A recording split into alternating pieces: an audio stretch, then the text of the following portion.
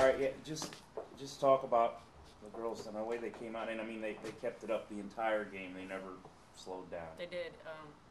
They played fantastic. They executed the game plan. They played together.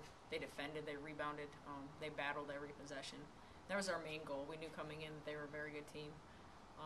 And I kind of talked to Joe Pop before the game. We've played some teams lately that have a couple good players, but this team I felt like was a really good team. They had a lot of players that could hurt you, and we thought it was important that we battled every single possession. We couldn't leave anybody open. We had to continuously scramble when we had to help, and I thought we never gave up on any plays. We were in the play. If they were about to get it, we were right there, and that was huge. What do you think it was that got them up? I mean, you're on a 3-game losing streak, and I know this is your 5th straight win at home. Yeah. But I mean, was it just coming back home? Like I asked Michaela, you think that's what it was? I mean, their confidence seemed pretty high. We've had a lot of days of practice in a row, and they're hard. We're trying to improve their skill level individually. We're trying to get them to play better as a team defensively, offensively, share the ball, teaching them concepts, and I just feel like a lot of the individual stuff we work on is really getting implemented into their games. Courtney Kenner is doing things, and Raven Berry, like low post footwork, and Alyssa and Michaela does both, and it makes us as coaches extremely proud to see them implement it on the floor. When the lights come on. Yeah, and just you guys ended up shooting 51% from the field, outscore them by 20 in the paint, out rebound them. I mean, these are some of the things that sometimes haven't been that good. Right. They all came together. Right. Well, IPFW, the 4 games leading up to this, they had shot over 50%. And so for us, we knew we couldn't give them easy possessions. If we took a bad shot, we knew that they'd come down, and if we take 2 bad shots, they're going to make one of them. So our goal was to take a great shot every possession. And I thought our team passed up good shots to get great shots.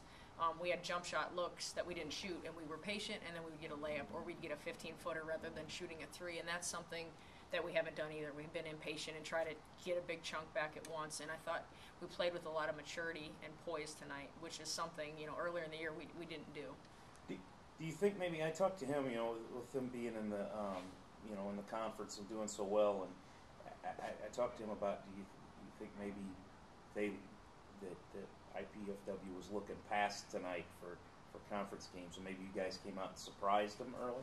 I'm not sure. I can't answer for them, but I know that they're in the hunt for a championship, and they're playing without a guard that will really help them when she gets back, Kayla Drake. She's an extremely good player. So, I think for us, every game's important. So for them, being in the hunt, and I think for them, they have a lot of seniors that know how to win. I'm sure every game is important, and they, wanted to come in, and they never quit.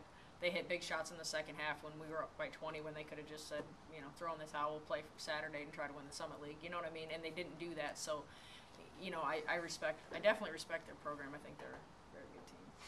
And talk about Sydney a little bit tonight. I mean, she leads the team in steals, tied in assists, 15 double-double, 15 rebounds, 11 points. Yeah, just determined, extremely determined kid. And we talked to our team. We use her as an example a lot. Like, you got to go rebound out of your area, is how we say it. Sid comes and gets the ball, and she wasn't even in the play 2 seconds ago.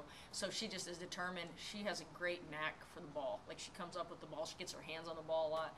And defensively, her sense is fantastic off ball. So, I honestly think, like, Courtney's getting some of those tendencies, especially off ball defensively. She's really become, I think, fantastic defensively for us. And you look at her stat line, 12 points, 4 assists, 3 steals in 38 minutes, no turnovers. Right. And how much is the ball in her hands? So, those two, when they play like that, and we get good bench play, when they knock down shots, it's great, but when they come in and give us good minutes and, don't turn the ball over and play defense, I think we're a very good team. It's just a matter of getting everybody to play well on the same night. It was one thing when you just said that with playing well on one night, all 5 starters make double figures. Yep. And that's the first time all season you've had that. What does it mean to get the balanced scoring? It's huge. I mean, you can't just go and try to stop Raven or make sure Jazz doesn't get shots.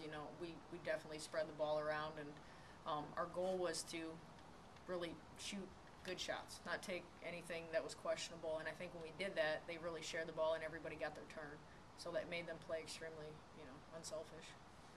How much do you think this game can springboard for the rest of the season now? Well, we still got to come back to practice and work hard and be ready to play SEMO on Monday.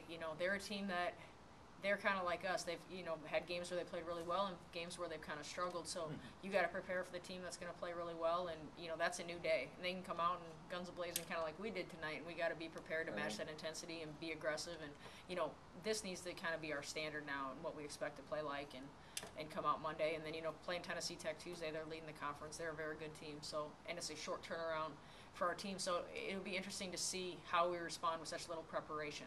But it'll be a great experience for our team before we go to Florida Gulf Coast, because we're going to have to do that 3 days in a row. So this will be the first time we do it, so we'll see how it goes. Okay. Good. All right. Thank you.